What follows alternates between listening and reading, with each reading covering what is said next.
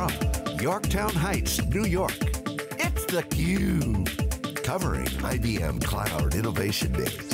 Brought to you by IBM. Hi, I'm Peter Burris from Wikibon, and you're watching theCUBE, being broadcast from IBM Innovation Day at the Thomas J. Watson Research Lab in beautiful Yorktown, New York. And we've had a number of great conversations thus far. We've got some more on the horizon. Stay with us. Now we've got Jim Comfort. Jim Comfort is a General Manager of Hybrid Cloud Services at IBM. Jim, welcome to theCUBE. Thank you, Peter. Glad to be here. So, Jim, what does Hybrid Cloud Services as a group do? We run infrastructure for clients, that's our business, but we help you advise, build, and manage private cloud, advise, build, and manage consumption of public cloud, AWS, Azure, Google, IBM, and we help you manage and stitch all of that together. So a lot of people think of cloud, they think of this monolithic thing. If I go to the cloud, my business has changed. But there's more to it than that. There's a number of different things that a business has to be successful at to succeed at getting to the cloud.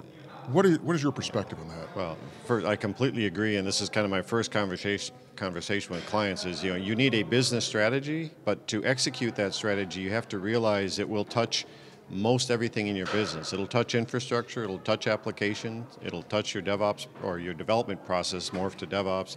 It'll touch your operations very profoundly, this whole SRE thought, and it will test your data governance and management as well as your security and compliance. So, that's the scope that you have to comprehend. But most people leave, they start with perhaps the infrastructure first and end up with the data last. Is that the right way to think about this?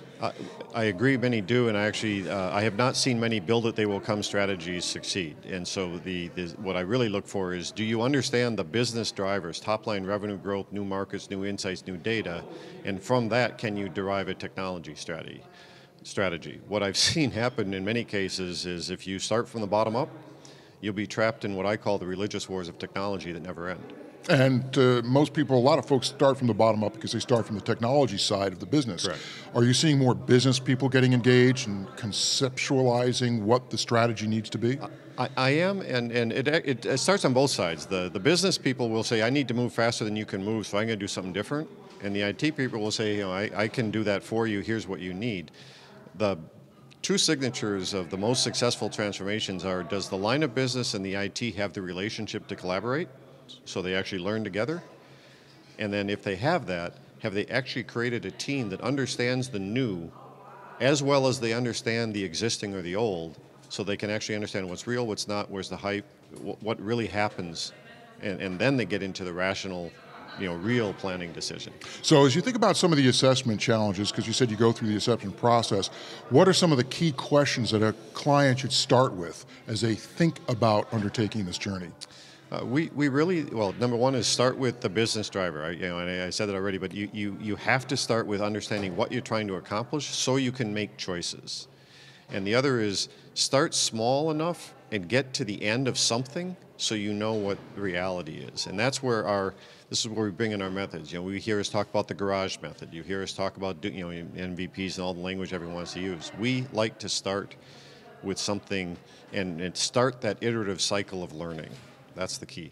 So with an iterative cycle of learning, in many respects, this whole notion of agility is predicated on this idea of being agile or being iterative, yeah. But it's also empirical.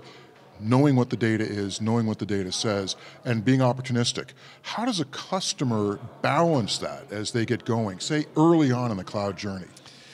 Yeah, I think it's, again, if they, most of what we're talking about in digital transformations is new insights that will help your business. That could be from data that you had, it could be new data. And if they think about it, what insights am I looking for? What new experience am I trying to create? And what do I need to do that?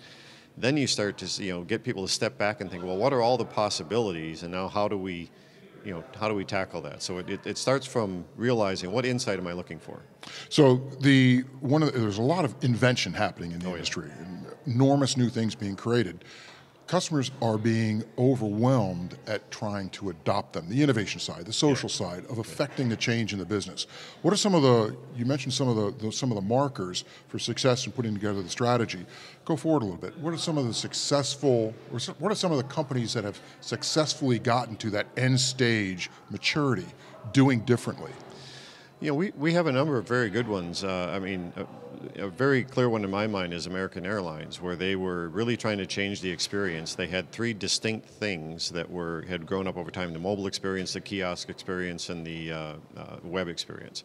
Three completely different things. They brought it together, converged it, modernized it, and now completely changed the experience and the speed with which they can now act on what they see for their clients, or for their customers, all of us. But also, as they get new ideas, the speed and the velocity they can bring those in is phenomenal. And that improves their ecosystem, their ability to work with a lot of others as well. Their ecosystem, how to work with others, how to bring in new ideas, and this is all for them. It's all about client satisfaction and service to their end client, to their end user. That's what it was. It had a lot of technology dimensions, but they were very clear the experience they were trying to attack. So next February, IBM Think, 30,000+ people descending upon San Francisco. Yeah. You guys are taking it over. What kind of conversations are going to be on your agenda as you work with customers and partners to get this message out? Well, it's really two things. I often joke the blessing and curse of IBM is the breadth of our portfolio. That's a very large place, but we actually have a very simple, clear way to talk to advise, move, build, and manage. Those are the steps you need in your journey. Now, which journey for you, which type of thing, but that we have clarity on that, and I think you'll see that displayed at Think and get to understand it. And the other thing is that we have a lot of experiential and real practical, we've made this happen for many large clients at scale. And I think that what we want people to understand is we can help you that same way. It's really pretty simple. Jim Comfort, General Manager, Hybrid Cloud Services at IBM. Thanks for being on theCUBE. Thank you, Peter. And we'll be back momentarily with more from theCUBE at IBM Innovation Day here at the Thomas J. Watson Research Center in New York.